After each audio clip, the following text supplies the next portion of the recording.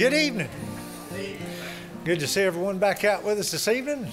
Blessed to be here, folks. Amen. I feel blessed to be in the house of God. Brother Terry Golden, would you lead us in prayer, brother?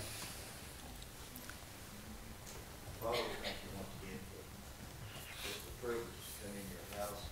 Father, thank you for your word. Prayer for she brings it. Whether it's someone who lost us, somehow get into the hearts, they'll find a way to you. Father, I thank you for all that you've done, all that you've done for us. Thank you for the church family that we've got. Just all that they've done is just overwhelming. I thank you for that. Pray to be with us in this hour that we receive your word and take it with us in the everyday walk.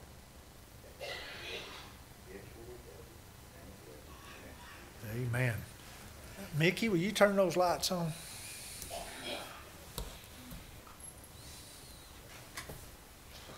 Thank you. If you would stand and get your All-American Church hymnal, turn to page number 306. My Jesus, I love thee.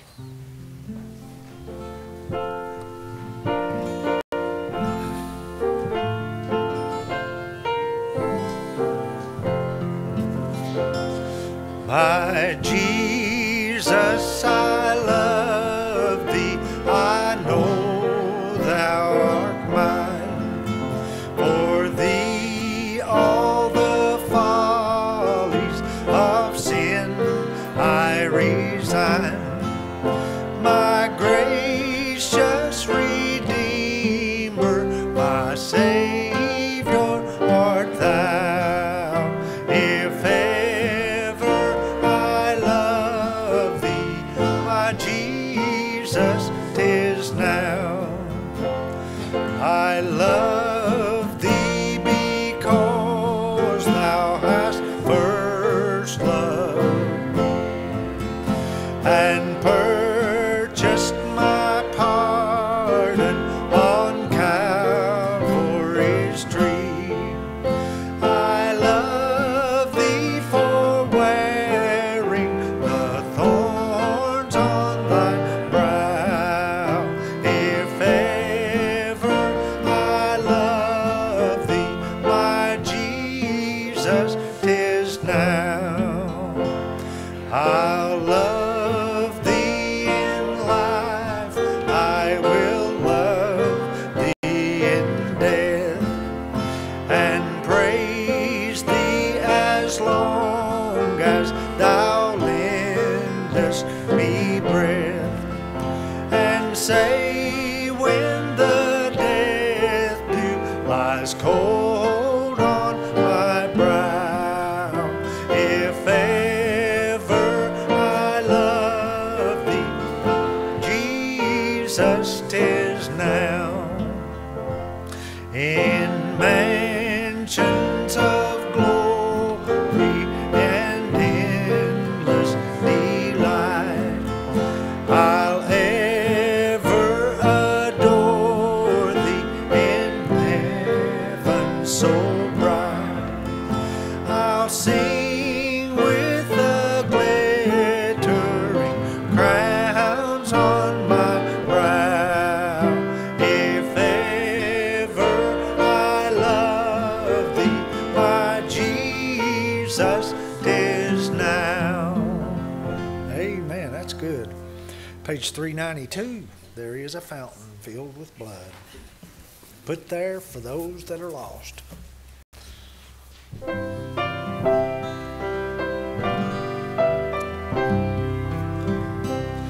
There is a fountain filled with blood drawn from Emmanuel's vein, and sinners plunge beneath that flood, lose all their guilt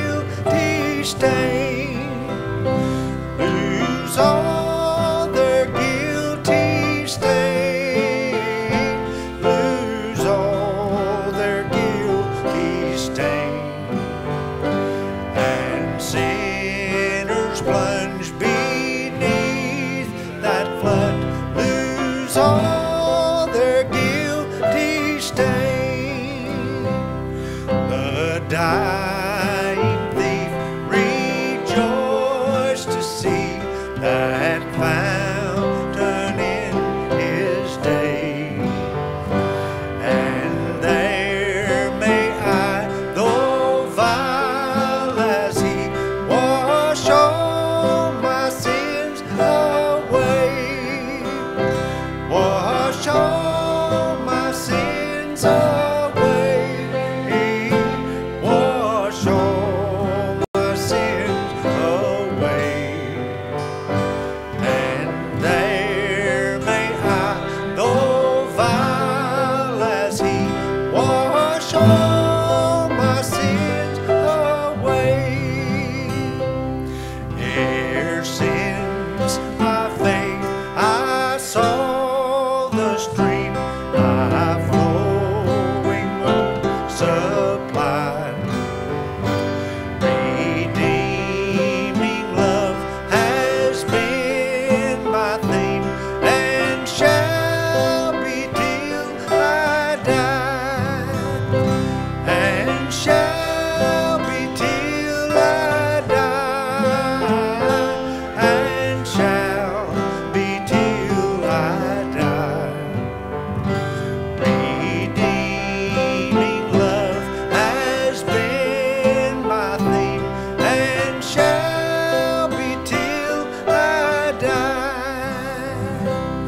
Then in a nobler, sweeter song I'll sing thy power to save. When this poor lisping, stammering tongue lies silent in the grave, lies silent in the grave, lies silent in the grave. When this poor lisping, stammering tongue lies silent in the grave. Amen. Lord bless you. Be seated.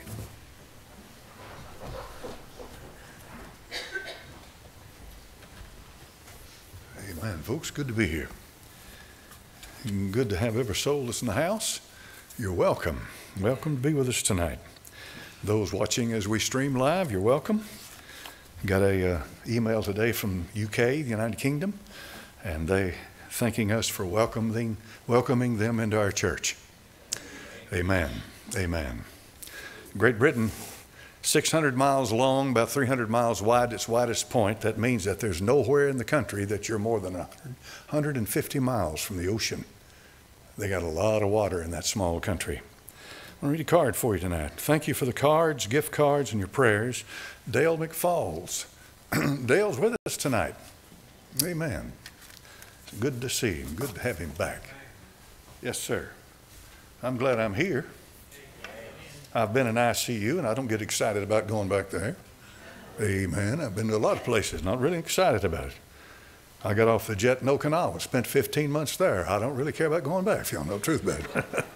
All right, let's see, Brother Mike Melanick. He's going to be singing for us tonight.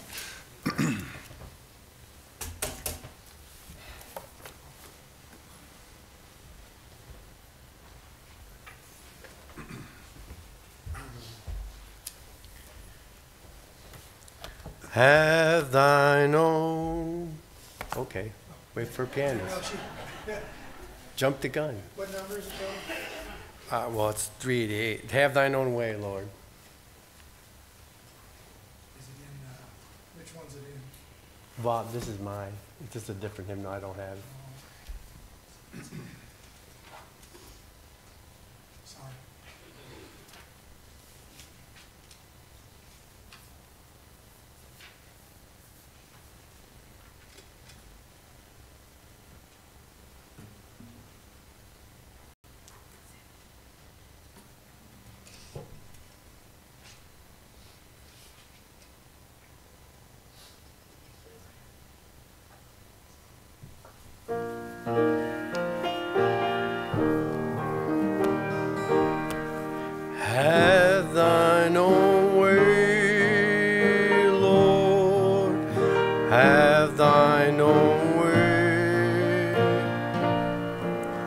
Thou art the potter,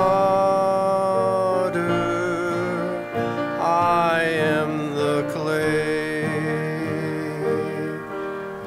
Mold me and make me after thy will, while I am waiting, yielding and still. Have thine own way, Lord, have thine own way.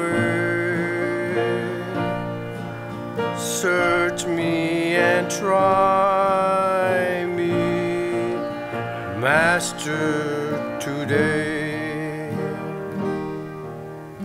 Whiter than snow, Lord, wash me just now, as in thy presence humbly I bow. Have thine own way, Lord, have thine own way. Wounded and weary,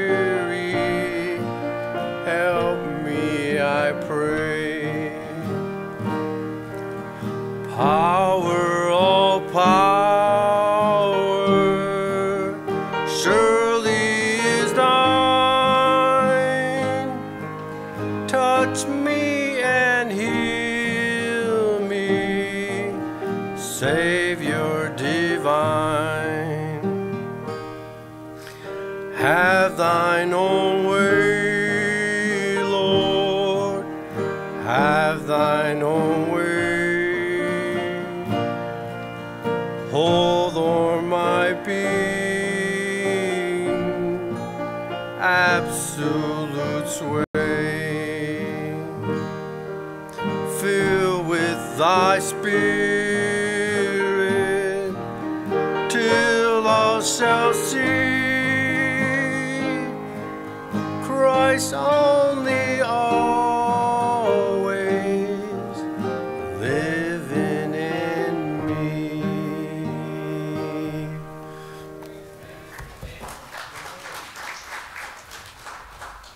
Amen. Thank you, brother. That's good. Amen. Good to be here. All right. Now, if you have your Bibles, would you turn to the book of Hebrews, chapter 7, with me tonight, please? Hebrews. Hebrews. The ancient Eber. Abraham's called a Hebrew. Abram. Eber. Hebrews chapter number 7 and verse number 1. Scripture says, "For this Melchizedek, king of Salem, priest of the Most High God, who met Abraham returning from the slaughter of the kings, and blessed him, to whom also Abraham gave a tenth part of all, first being by interpretation king of righteousness, and after that also king of Salem, which is king of peace, without father, without mother, without descent, having neither beginning of days nor end of life, but made like unto the Son of God, abideth a priest continually."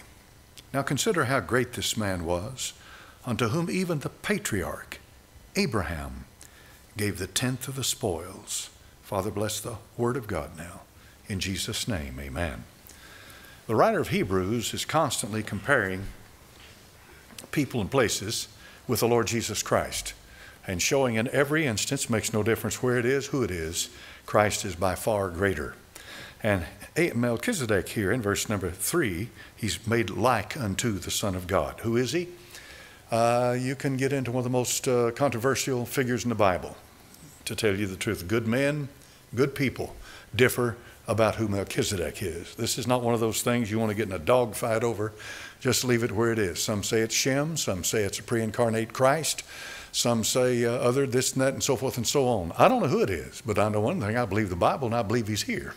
I believe this is somebody that lived in time is about 1,900 years before Christ. the chronology of the Old Testament and the New Testament helpful a great deal in understanding the Bible. David's timeline is about 1000 BC. We'll be getting into that in a few minutes. You're looking at a span of almost 1,000 years in the Scripture. And so Melchizedek is the king of Salem. So where is Salem? Where is Salem? Well, Salem is the old ancient Jerusalem, or Jerusalem, as we say here in English. It's Jerusalem, the city of peace, Jerusalem. And if you notice, it says that he's the king of Salem, priest of the Most High God. When David took the city, first the land was taken by Joshua, and then they finally got to Jerusalem. And when they got there, the Jebusite was in the land. He was there. And the Jebusite was not about to give up anything he had. He had to be taken, driven out. The Jebusite is a Canaanite. And you remember reading in your Bible when Noah said, "Cursed be Canaan." And what you'll find in the Bible more than one time is where someone is trying to usurp from someone greater a blessing, a gift, or something of that nature. For example, King Herod, when the Lord Jesus Christ was here 2,000 years ago, Herod was an Idumean. What is that? That is a descendant of Edom. If you remember, Edom is another word for Esau. And if you remember, Esau did something that was despicable in the sight of the Lord. What was that? He sold his birthright for a bowl of pottage. All right. And so he does this, but then later on his descendants want the spiritual authority back. And this is what happens, and this is what you have.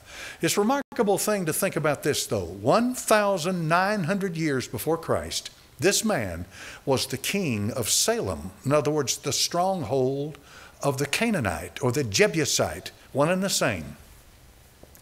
And it's obvious that through those 900 years until you come to David, that they never one time accepted, apparently, for no indication in the Bible, accepted the faith of Melchizedek.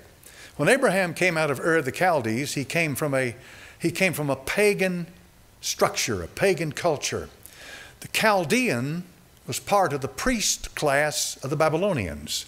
The Chaldeans were the ones that you go back and study, you'll find out they're the ones who were essentially, they read the sky, they read the stars and everything else that had to do with their priesthood. And so Abram was called out of that. Abraham followed the light that he had. This is one of the greatest truths about Abraham you're going to find in the Bible.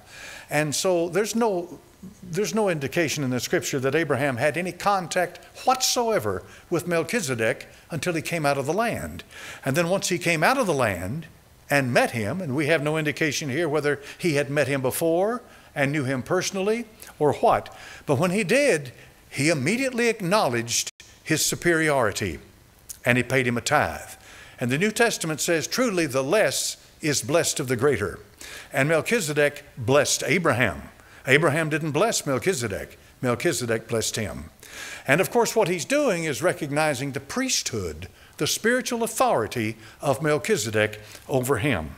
Amen, amen, amen, amen. Now I want to talk about Jerusalem tonight for a minute. It's a very important place. All the way back to the time of Abram when he brought his son, Isaac. He brought him to Mount Moriah to offer him as a sacrifice unto God. This place, Moriah, means where God sees and where God will be seen. In other words, he sees and he will be seen. In other words, he knows you and you'll know him. You'll meet him at Moriah. The Lord Jesus Christ was crucified at Moriah. There's a strong Jewish tradition among the rabbis that Adam was created from Moriah. Therefore, Moriah stands in the very center of everything in the Old Testament that has to do with an approach unto God. Moriah was right smack in the Garden of Eden. The Garden of Eden went all the way from the river, the Hiddekel, which is the Euphrates today, and went all the way from that all the way to the Great Sea, or the Mediterranean Sea. So the measurement of Eden was much larger than the land mass that Israel owns today. But this is what God gave them, and they have yet to occupy what's theirs. The next time you hear the news media mention the West Bank, they're talking about Judea and Samaria, okay? They're talking about the land of the Jews. When they use the term West Bank, and of course you understand, don't you, that buzzwords, if you want to go to the top and you want to be part of the scene, you want to be part of what's happening, you'll learn what all the buzzwords are, you'll learn what all of the identity movement's about, and you'll join in ranks and you'll sing their song and march to their tune. Amen. Anything are you following me? Yeah. You'll do it. If you don't do it, you don't get anywhere. Well, what about freedom of speech? It does not exist. I warned you for years that it was going to be taken away. It's gone.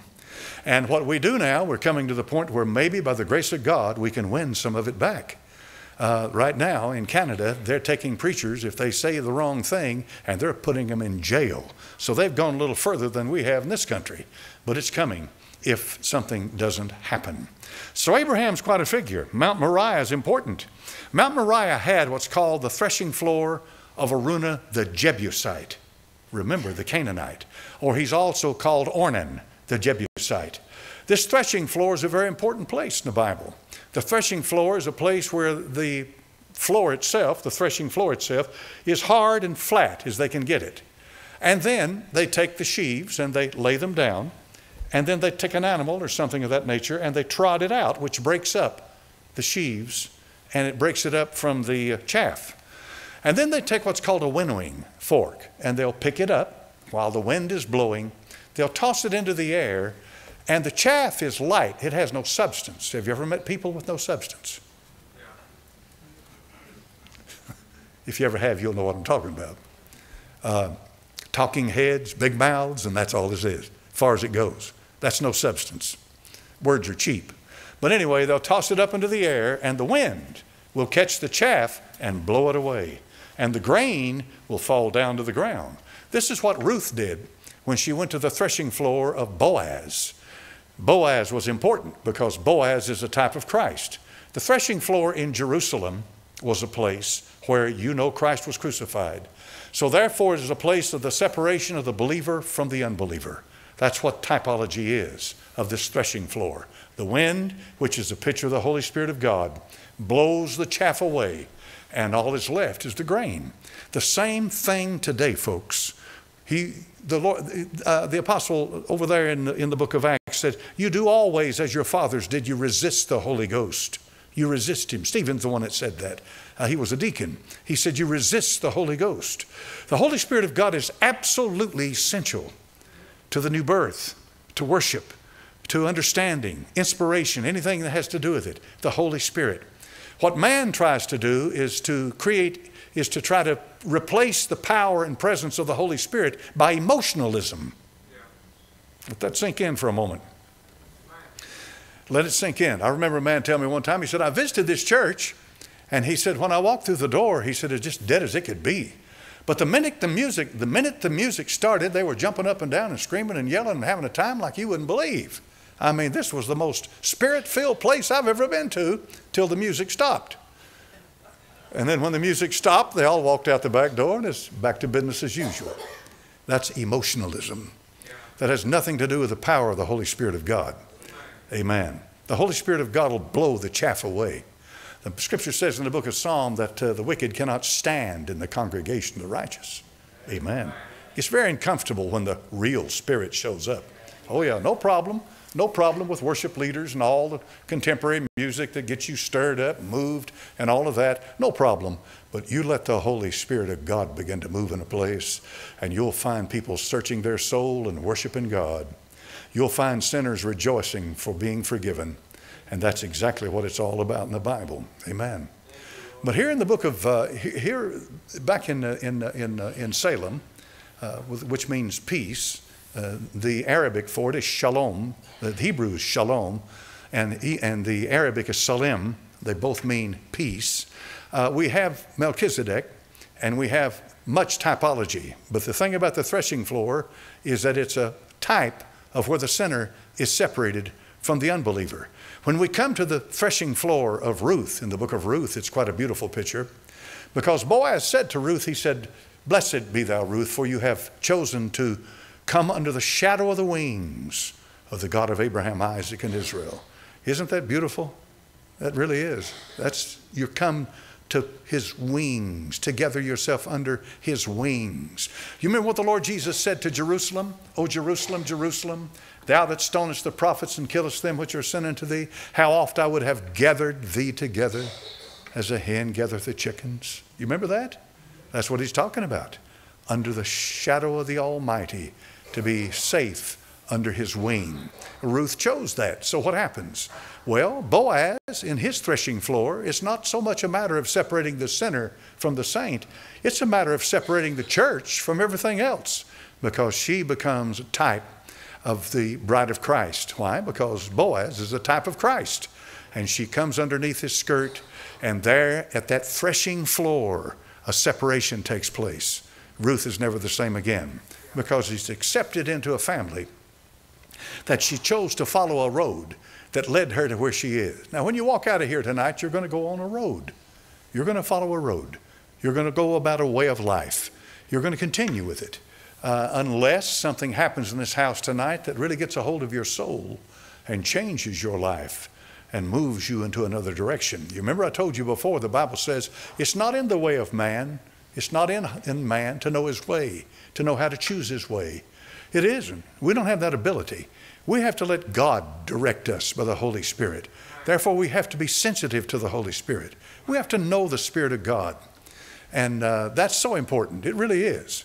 So Jerusalem and Abraham and the meeting together here in the book of Hebrews chapter number 7, where it's talking about it, and back in the book of Genesis, Abraham had just left the Sodom and the kings of the Dale, the slaughter of all that. He had just left them, and he met Melchizedek, and he gave him tithes of all that he had, and they had oil and wine. They had a bread and wine, rather. They had a meal. They had a service between the two of them, because they believed in the same God. Let's put it that way. They believed in the same God. The Old Testament, like, for example, Moses, what was his father-in-law's name? Anybody remember? Jethro. And he was the priest of Midian, right? He was the priest of Midian, Jethro. And what you find in the Old Testament are pockets here and there of people who believe, who trust God, who have an understanding and revelation of who God is. Remember this, folks. 1,900 years before Christ, a Bible did not exist on this earth. No books of the Bible had been written except possibly the book of Job. There were no books of the Bible. So what did they follow? They followed what had been taught them, what had been handed down to them, what they understood the truth to be. And it's the same today. If you want the truth, you're going to get the truth. You've got the truth in your hands. You've got it right there in your lap. And the Holy Spirit of God wrote that book. And if you'll open your heart, He'll teach you that book. Did you know that I day in and day out get on my face before God and I say, Lord, teach me thy word. Teach me. Because deep, deep down inside my soul, I seriously tonight feel like that I'm just beginning to learn. It took all those years to get to the point to where I would learn what God wants me to know. I'm not talking about a cursory, skim the surface business where, where you just quote a scripture but you have no idea what you're quoting. I'm talking about, God, show me, what's this mean? What's the truth of it? And we'll get into it in just a moment because it's very important. So the threshing floor is a very important thing. The Bible prophesies here in Matthew chapter number 3 and verse number 12. Here we have John the Baptist preaching, and here's what he said. He said, whose fan is in his hand, and he will thoroughly purge his floor and gather his wheat into the garner, but he will burn up the chaff with unquenchable fire. Now, since I gave you that preview of the threshing floor, see if you can put that together. The fan is the winnowing fan. It's the fork, all right? It's in his hand. He will thoroughly purge his floor. He's going to take that winnowing fork and he's going to toss it up into the air and it's going to blow the chaff away. And then he'll gather his wheat into the garner. That's us. And then he will burn up the chaff with unquenchable fire. So John the Baptist is prophesying of how the Lord Jesus Christ is going to come to a threshing floor. And there he's going to choose and separate his own. And that's what he's doing. That's what he's been doing. You're here tonight because he called you. You didn't find him, he found you. Amen. Aren't you glad for that? Yeah. Amen.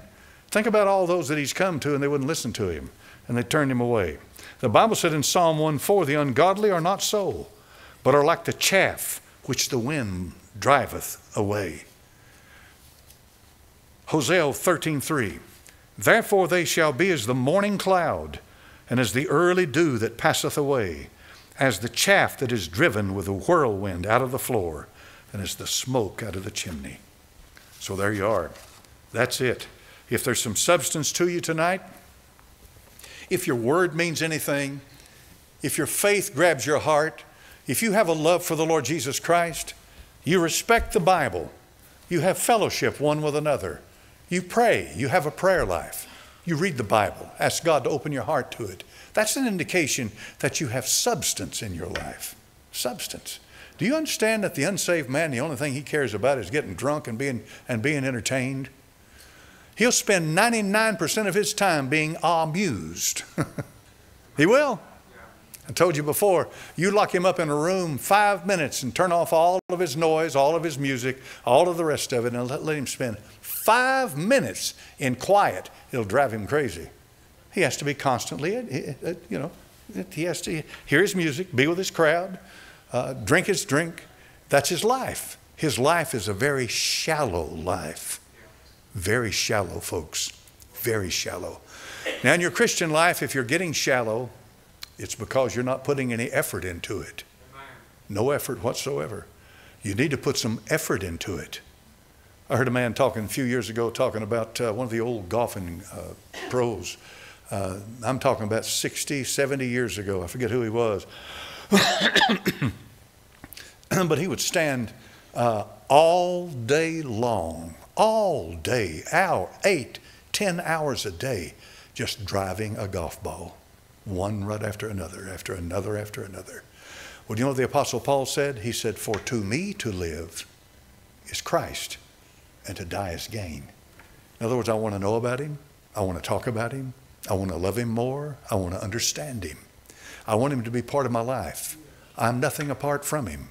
The Lord Jesus Christ is everything or he's nothing. The Lord Jesus Christ is the greatest gift of heaven. He's the most precious one that we'll ever know or ever will understand anything about. Because the Lord Jesus Christ one day will take you to the Father. Without the Son, you'll never know the Father. No man knows the Father but the Son. No man knows the Son but the Father. And that's a wonderful thing tonight because he came to me. In the book of Galatians chapter number 4, if you'd like to turn there with me, verse 21. Galatians chapter number 4, verse 21. To get the context of what Paul's talking about, he says this. Tell me, ye that desire to be under the law, do you not hear the law? It is written that Abraham had 2 sons, the one by a bondmaid, the other by a free woman. But he who was of the bondwoman was born after the flesh, but he of the free woman was by promise. Which things, now look at this, are an allegory. For these are the 2 covenants, the one from Sinai, which gendereth to bondage, which is Agar. And for this Agar is Mount Sinai in Arabia, and answereth to Jerusalem, which now is, and still is over there, and is in bondage with her children. But now note what he says. But Jerusalem, which is above, is free, which is the mother of us all. Now that's a remarkable statement. That's something to think about. You remember when God told Moses, he said, now I want you to build this tabernacle according to the mount, according to the pattern given to you in the mount. God said, I'm going to show you exactly how it is. I'm going to show you how it's going to be built, everything about it. And the pattern that was given to him in the mount was nothing more than a reflection of that one that's already up there. See, there's a temple up there in heaven. There's a mercy seat in heaven. There's an Ark of the Covenant in heaven. In heaven. Before it was ever on this earth, it was up there. It's up there in the 3rd heaven. Not the 1st or 2nd, but the 3rd. So in plain words, what we're doing down here on this earth is a reflection of what's been happening in heaven. This is what he's talking about. And you know, of course, that God knows it all before he ever does any of it. He knows all things. Known unto God are all of his works. And I can serve a God like that, can't you? But it says that Jerusalem, which is above, is free, and it's the mother of us all. Now, the apostle uses this comparison to tell these people, these Judaizers that wanted to be back under the law. Listen, you want to go back under something that is in bondage.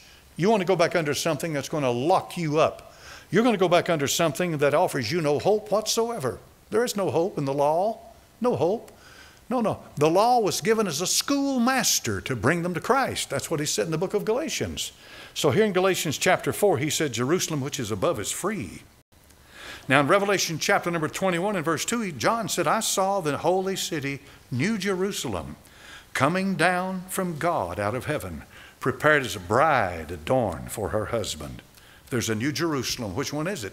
I believe it's the same the same one. The Jerusalem which is above is free, and it's the mother of us all. So let's try to get a little of the identity of this Jerusalem. It's not the Father's bride, folks. No, God the Father's bride is Israel, not the church, not the church. The church is called the bride of Christ. New Jerusalem is a city prepared for the Lord Jesus Christ, the Son of God. Amen. Revelation 21 verse 9 says, there came unto me one of the 7 angels which had the 7 vials full of the 7 last plagues, talked with me, saying, come hither, and I'll show you the bride, the Lamb's wife. Now, don't you think about this for a minute. You're going to get into eternity, and I told you, you're a member of the church of the firstborn. You remember I preached to you from the Song of Solomon just the other day where it says, my bride is but one, just one. I don't have 2 brides. I don't have 3 brides. I have one church, and that church is my bride, and that's it. When I'm finished with making up my bride is finished. The Bible said he shall present to himself a glorious church, not having spot or wrinkle or any such thing.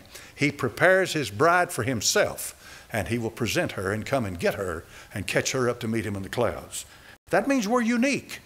Now look at this. There came one of the 7 vials full of 7 plagues. Come hither, I'll show you the bride, the Lamb's wife. He carried me away in the Spirit to a great and high mountain and showed me that great city, the holy Jerusalem, descending out of heaven from God. The holy Jerusalem, forever indication to me, is the new Jerusalem. Notice 3 things about it. A new heaven, a new earth, and a new Jerusalem. Now think about this for a moment. The new Jerusalem is the bride. The new earth is for the Jew. The new heaven is for the Gentile. Jew, Gentile, and Church of God retain their identity going into eternity. Jew, Gentile, Church of God. That's basic and fundamental. In studying the Bible, find out, are we talking to the Jew? Are we talking to the Gentile? Are we talking to the Church of God? You get in trouble when you start taking passages that relate only to Israel and turn around and apply them to the church.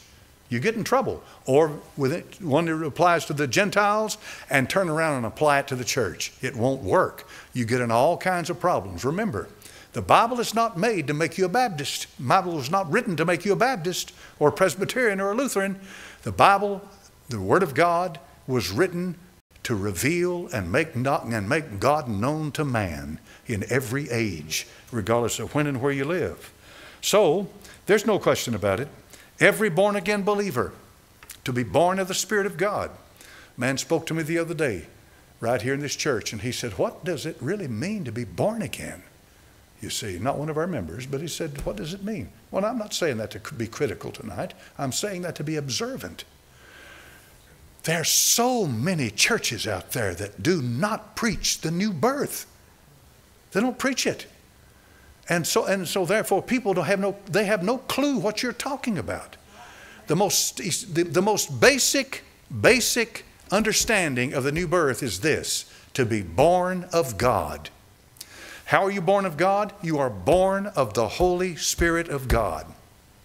What's that mean? That means that your dead spirit has been resurrected and given new life. The life of the resurrected Lord Jesus Christ is now yours. You're in Him, He's in you. That's called the reciprocal indwelling of Christ.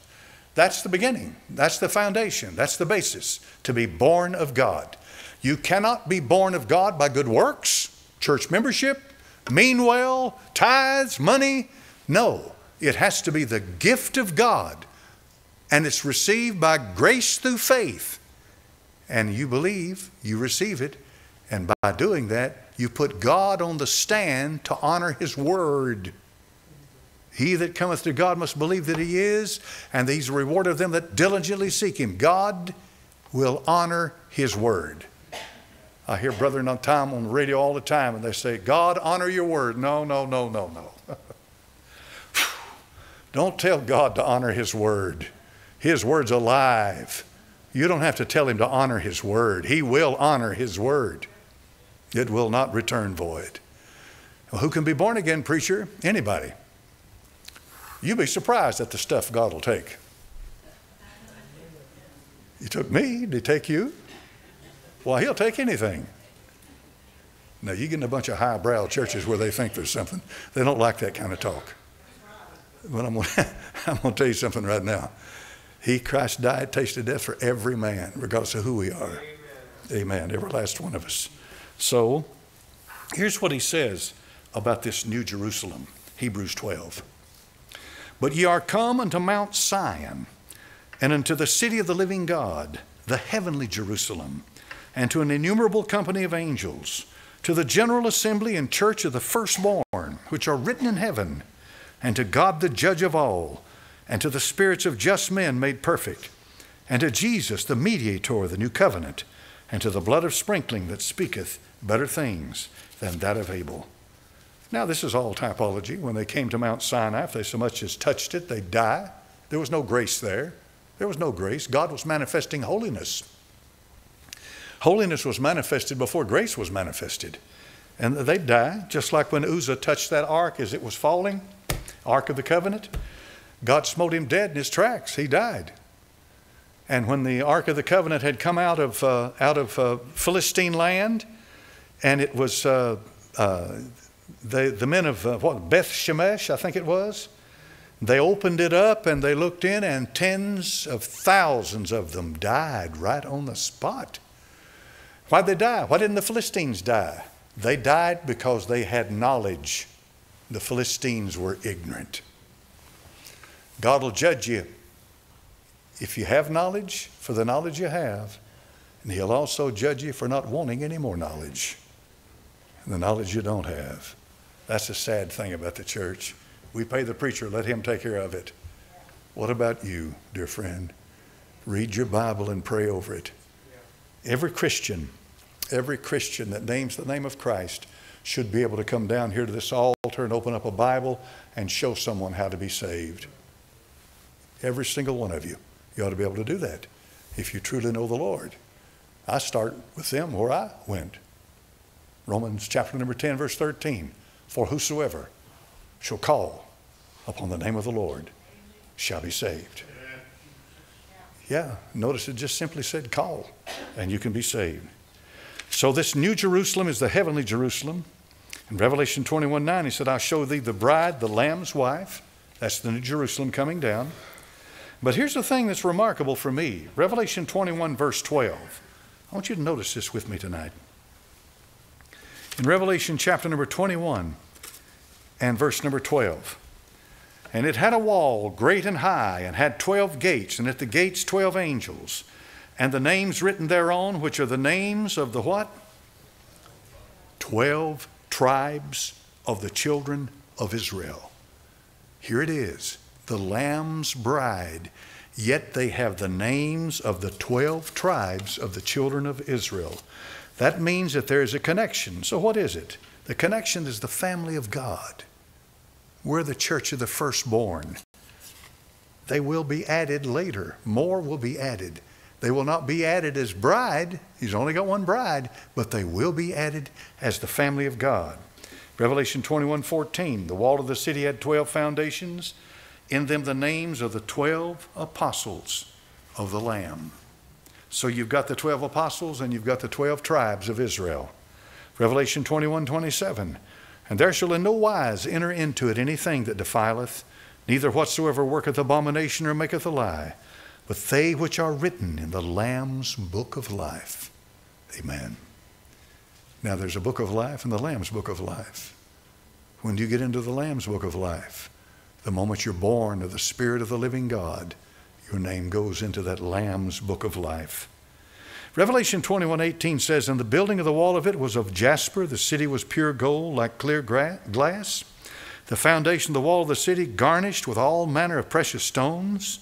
And then it goes into all these stones. It goes into the emerald. There are those that say that the emerald, it's a green stone. It symbolizes Judah. Remember now, we've got 12 precious stones, and we've got 12 tribes of Israel.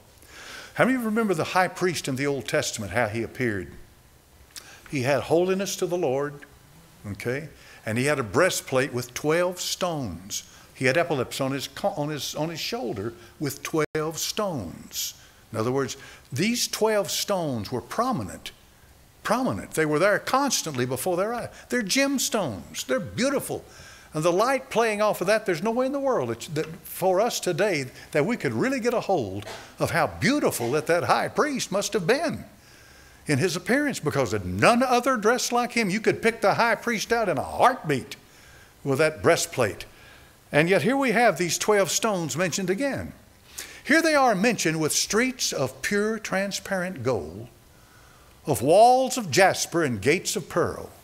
Gold and pearl and transparent, pure gold, as pure as it comes. And we have these 12 stones. And why are they there? They're there to remind you of where it all came from and what the beauty's about. The sapphire symbolizes a blue stone. They say it symbolizes Simeon. The sardonyx, a red and white stone, symbolizes Dan. The chalcedony, white translucent stone, symbolizes Levi. The topaz, a light yellow-orange stone, symbolizes Issachar. Chrysolite, gold stone that symbolizes Gad. Beryl, stone like frozen fire, symbolizes Asher. Sardius, brownish red stone, symbolizes Naphtali. The jacinth, a dusty red stone, symbolizes Joseph. Amethyst, a light purple crystal that symbolizes Benjamin. Chrysoprasus, a golden green stone, symbolizes Zebulun. And then the jasper, a transparent crystal that symbolizes Reuben. Notice Reuben's the last one on the list. How come? Why is he not first? Because he was the firstborn. Reuben, Simeon, Levi, and Judah. These were the firstborns that Leah had. How come Reuben is not there? How did Judah wind up taking the place of Reuben? Anybody know why? Sure you know why. He defiled his father's bed. He sure did. And that's what happened over there in the book of Genesis when Noah awakened from his little bout with wine. He saw what his younger son had done to him. You see, he had 3 sons, Shem, Ham, and Japheth. All right? Japheth and Shem. Blessed be the Lord God of Shem. Japheth shall dwell in his tents. And when they saw their father naked, drunk, passed out, they took a sheet-like thing and they backed in there, laid it down upon him. That's what they did. They didn't want to look upon him. They did not want to defile their father's bed. That's what it was about. But Ham did. And this is where he said, cursed be Canaan. Now, he couldn't curse Ham because Ham had been blessed, but he cursed his progeny.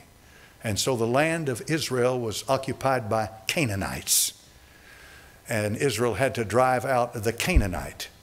He had to drive the Canaanite who was cursed out of the land that was blessed. And that's just what happens. And it's one of those biblical things. And once you begin to understand it, then you understand what's going on. The book of Revelation, therefore, if you'll turn over here with me. Revelation. And we get on down here to, I'll have to find it.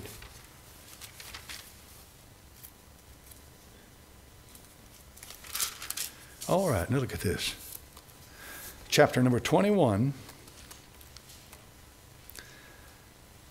and verse number 24. Revelation 21:24. And the nations of them which are saved shall walk in the light of it. Now see this? They're walking outside in the light of it. And notice they're called nations. They're called nations because they're Gentiles. The nations of them which are saved shall walk in the light of it, and the kings of the earth do bring their glory and honor into it. But it retains its identity. And the gates of it shall not be shut at all by day, for there shall be no night there. And they shall bring the glory and honor of the nations into it. And there shall in no wise enter into it anything that defileth, neither whatsoever worketh abomination or maketh a lie, but they which are written in the Lamb's book of life. So we're going into eternity. We can come and go. That's our home, but we can come and go as we please because we're citizens. Our citizenship now is not here. Our citizenship is in heaven. I'm already a citizen of the New Jerusalem. Hallelujah. Amen. He said in John 14, I go and prepare a place for you. And if I go and prepare a place for you, I will come again to receive you into myself, that where I am, there you may be also. And good old Thomas, true to his character, said, Lord, we know not whither thou goest, and how can we know the way? The Lord said, Thomas, I am the way, the truth, and the life. No man cometh unto the Father but by me. Nothing's changed about that. No. Buddhism will not take you to the Father. No, it won't. Mohammedanism or Islam will not take you to the Father. Oh, no. The religion of Japan, Shinto, will not take you to the Father. The religion of India, the Hindu, which is dominant, will not take you to the Father. The old religions of the worship the creation, pantheism and so forth, will not take you to the Father. The only way to the Father is through the Son. And the only thing that can call itself a church today is a body of believers that exalts the Lord Jesus Christ over anything and everything and everybody. He is preeminent. His name is infinitely above every name. That should be your identity and my identity, is the Lord Jesus Christ. You should be about him. You should be living for him. You should be filled with his Spirit. I heard a woman say one time on radio, she said, the Holy Ghost translation is a terrible translation. It should be Holy Spirit. The Greek word for spirit is pneuma. Pneumatos. We get a pneumatic drill. It's air. Now, of course, I've told you 1,000 times, spirit cannot be defined because we don't know the essence of a spirit. We don't know. There's things about spirit that we do not know, and we simply leave it alone. But you see, here's what she said. She said, now, you know, this business of ghost is an old, archaic English thing going back to the time, I remember when I grew up, my grandmother and grandfather used to talk about haints. How many's ever heard about a haint? Everybody know what a haint is? I knew what a haint was when I was 6 years old. I didn't want to mess around with any haints. Well, that's a ghost. That's a ghost. Now, so what's wrong with Holy Ghost? Do you know what a ghost is? It's the appearance of someone that's gone on. Isn't it? Isn't that what it's supposed to be? It's the appearance of someone who's passed on. So would the Holy Ghost be the appearance of the Lord Jesus Christ in spirit form? How does not the Bible say, if any man have not the Spirit of who? He's none of his? Christ. Exactly. So I would be careful about pouncing on that and saying that the Holy Ghost is a bad translation. No, not necessarily. Truth of the matter is, things like that, if you'll just get your Bible and do a little research in it, you might be surprised at why they use Holy Spirit in one place and Holy Ghost in another. Those King James translators were nobody's fool, folks. They were the highest educated people in their time. 50 men got together and translated this Bible. And then they compared their translation. In plain words, they didn't get together in one spot and consult with each other as they did it. They group here, group here, group here, group here, and they did the translation, then they came together, and then they compared what they had done. And that's what you got today, the Authorized Version, 1611, the King James Bible. Can you get saved from the other Bibles? Oh, yeah, you can. I heard another preacher say, you're only begotten by the goodness or by the perfection of the word that you hear preached. That if you hear a message preached from any other translation than the King James Bible, you cannot be saved. And he pastored one of the largest churches in this country. Folks, that's terrible. That's terrible. Bill Pierce, who went to California and served in the prison system out there for 40 years, was sitting in the loft of a house somewhere reading the Living Bible. The Living Bible. And he got saved. And his salvation stuck for 50 years. It's not that I recommend it, but the Word of God can't be bound. You can get saved from these other books, but here's the one that I go to when I want to settle some issue. It's this one. It's this one right here. From the received text. 5,000 pieces attest to the veracity of that book.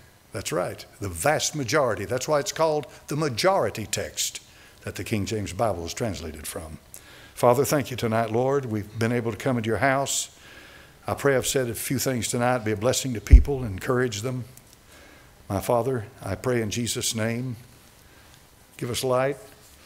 You know the heart, and you know the motive. You know if somebody really wants light. You know if they're confused about things, but they decide to just stay in their confusion. They really don't want to know. You know that too. But Father, if they're really hungry and there are things bothering them and they want an answer, my Father, you tell us plainly in your word, if any man lack wisdom, let him ask of God that upbraideth not. And Father, I pray for wisdom tonight. First off, I want wisdom. I want understanding. I'm a student of the Bible, Lord.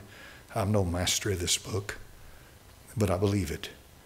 And Father, I pray for every soul in this house that they'd feel the same way, that there are many things they know and many they don't know, but they know the author, and they'll ask you to help them with the things that they don't understand. And our Heavenly Father, I'll pray this now in Jesus' name, for his sake. Amen. Amen. If nothing else, I hope that I can build in you a respect for that book. Respect it. And when people start tearing it apart to exalt themselves, and that's what it's about. They're not doing it to really tell you, to help you. They're doing it for themselves, pump themselves up in front of you. Then I pray that God would open our hearts. Well, all right, that's all I've got tonight. We could have some prayer requests. Jean's back again tonight. There she sits. Amen. She looks better today than you did Sunday. You're progressing. I can tell your voice is stronger. Yes, that's good. Amen. Amen. All you folks out there scared to death to come to church because of COVID-19, look over here at this girl sitting here. I just had to do that. I swear. I'll tell you the truth. I know I got a mean streak in me. All right. Anybody else have a request tonight? Yes, sir. Simon's mom, she's having chemo tomorrow. She's had cancer about 10 years ago. It's Dear brother. Amen. All right. Okay. Yes, ma'am. I just have a word of praise. As of yesterday, the adoption for little Everly, the little 8-month-old baby that's been in our family, it's final, and she is now a member of our family. Good. Good. Amen. That's good. Good. All right. Anybody else? Yes, sir. Please pray for Linda and Glenda. They're two older women, but they're my brother's wives. And both, they're so sick. And both are sick, but one is really bad right now. I'm trying to care for the other. And they really need your prayers. Linda and Glenda. Amen. We got the good news for Sue there. And the diagnosis was it's a good diagnosis comparatively. Yeah. Yes, ma'am. Yes, ma'am. Amen. Amen. All right. Anybody else? Yes, ma'am. Okay. Yes. Amen. All right. Anybody else? Yes, sir.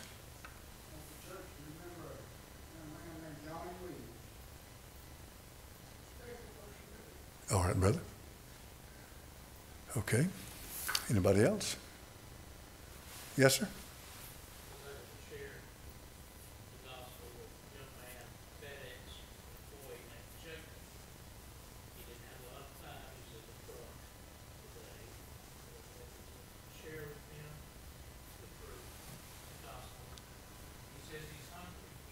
Good. Good.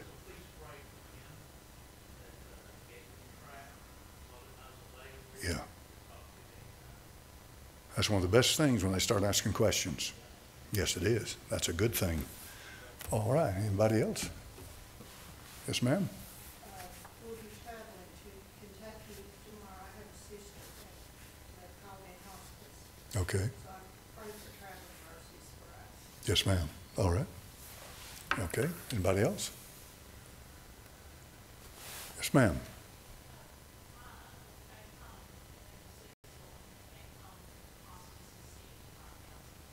Okay.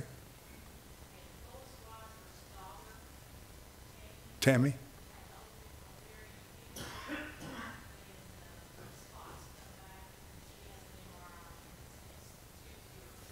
Okay. All right. Yeah, amen. All right. Yes. Amen. All right. Anybody else?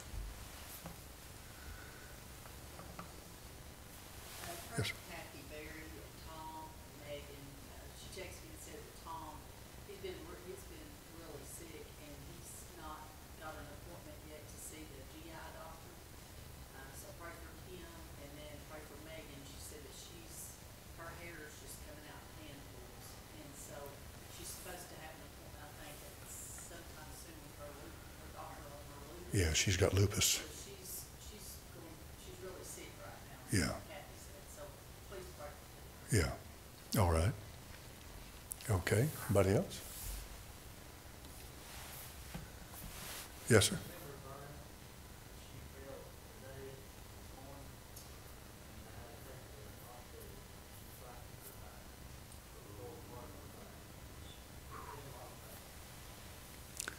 All right. Man, that is a constant danger when you start getting up in years, is falling. You don't think about that when you're younger, but yes, falling. So please remember her in prayer. All right, anybody else? Have an unspoken request tonight? All right, well, let's go to the Lord in prayer. Let's pray. Amen. I'm going to ask Lucas Hickman. Lead us in prayer, please.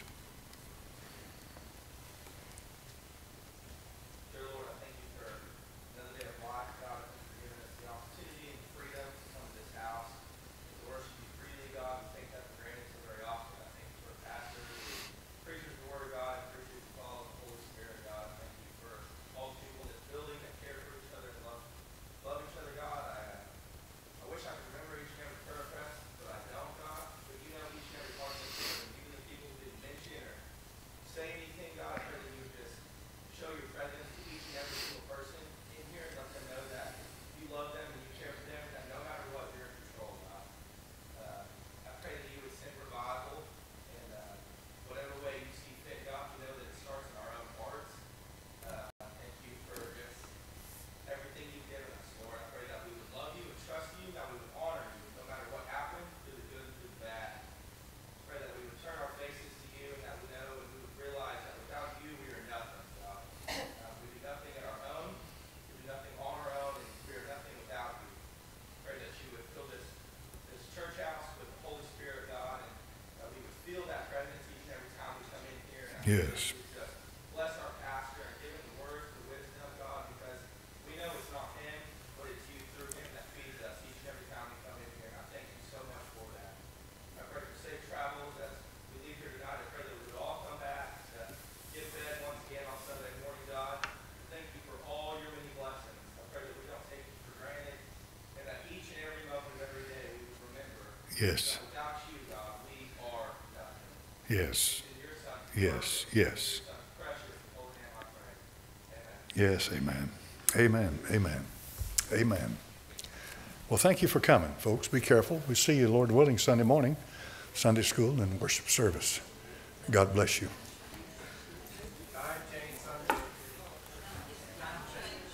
Oh, that's right. Time. Yeah, spring forward now. That's right. Time change. Yeah, time change.